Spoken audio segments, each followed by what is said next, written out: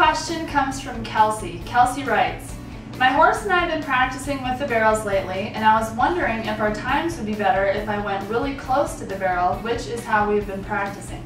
The thing about that is that his speed slows down as soon as we get to the barrel, so I was wondering if I should work on curving out more on the barrel, but I'm afraid it would cost us more time, but then again, my horse could go faster the wider we go." Thanks for your question, Kelsey. There are wide and varied opinions of exactly where a horse's feet should fall when traveling around the pattern.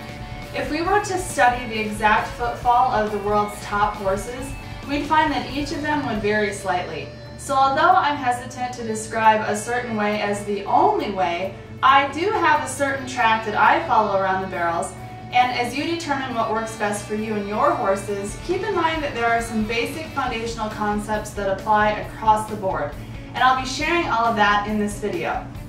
To start with, I'll explain that the path you've trained your horse's feet to follow in the pattern can make or break your run. Basically, the way we travel to a barrel is often how we'll turn a barrel, and how you enter a turn determines how you exit a turn.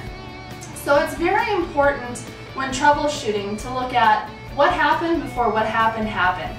Horses need enough room so their big bodies can get through the turns, but covering too much real estate can create slower times and sometimes actually make it tempting for a horse to drop into a barrel because there's such a huge space there to do so.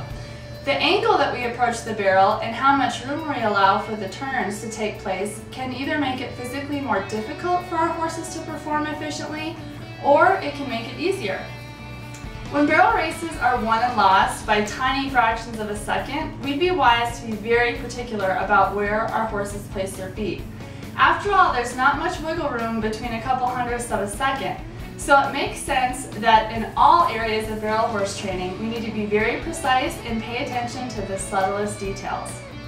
So if you're interested in making sure that the footfall pattern you ask your horse to follow is giving you the best opportunity to make smoking fast runs, it's worthwhile to take a closer look at exactly where your horse's feet are. In this example, I'll be describing this going to the left, but this all applies no matter which barrel you go to first. When I placed a marker 10 feet straight out from the first barrel, which is the general area considered by many to be the rate and shape point, as well as a point to cross over on the way to the second barrel, I realized several things. I realized that I had been cutting in a little too close, which may explain why my horse sometimes struggled with getting ready for that first barrel turn. And again, we go to the left barrel first. I also realized that placing that marker at 12 feet seemed to feel more suitable for my current horse, although I may adjust that rate and shape point slightly in a run depending on the conditions. In addition, I noticed that I was missing that cross and traveling to the outside of the marker on the way to the second barrel. It was a subtle thing, but it could compromise my position for that next turn. By making an adjustment to make sure I cross that point, I'm being proactive and preparing my horse well in advance to be in good shape for that second barrel. When I placed markers on the path I take around the barrels, they measured out to be at approximately 4 feet from the barrel coming into the turn, then 6 feet from the barrel on the back side, and then 3 feet as I exit. This type of turn allows my horse to travel as long as possible in a straight line, and we all know that is the fastest way between 2 points. Doing this doesn't mean my horse has a rollback or a slingshot style, but it allows enough room for my horse to keep his momentum and clear his body for a fast turn and a powerful straight shot to the next barrel. In the video, you'll see that we place some flour on the ground to really get and show you a vision of this pattern and how my horse honors it no matter what speed. We did make the mistake of making the line too straight at the start of the turn there, which is why you see me not actually staying on track in that spot. It's my policy though to stay on this track in slow or fast work, with the only exception being that I'm trying to troubleshoot an issue that's developed on the pattern.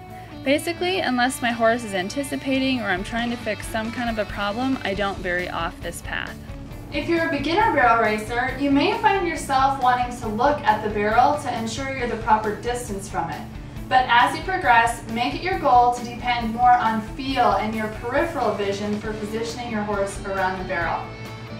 I encourage you to get a hold of some of these cool soccer field markers, which you can find online, as well as a bag of flour, a tape measure, and even a video camera, and take a closer look at exactly where your horse's feet are falling in slow work, as well as really studying those tracks after making a run.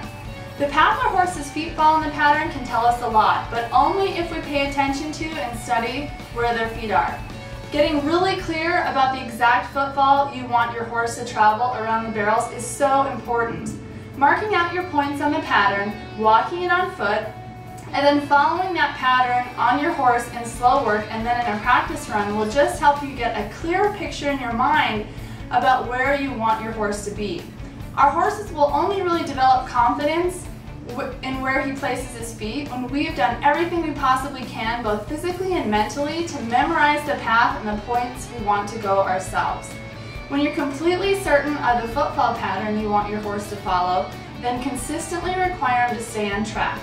It will build your horse's confidence. Often this kind of clarity can help resolve timing issues and problems with going by a barrel or even shouldering in a turn. So in closing, let's review some of the main points from this week's Q&A video.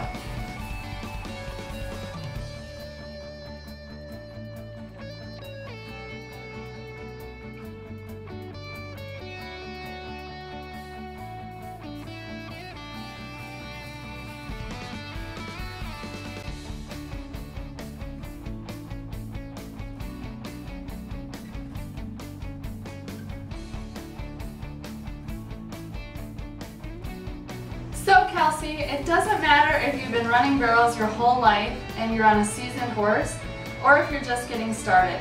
You and your horse will benefit from measuring and precisely defining your chosen path and sticking to it. So what do you think? Are you ready to go out and get some flour and a tape measure and mark your pattern? What helps you and your horse stay on track? Share your insights in the comments below. I'd love hearing from you.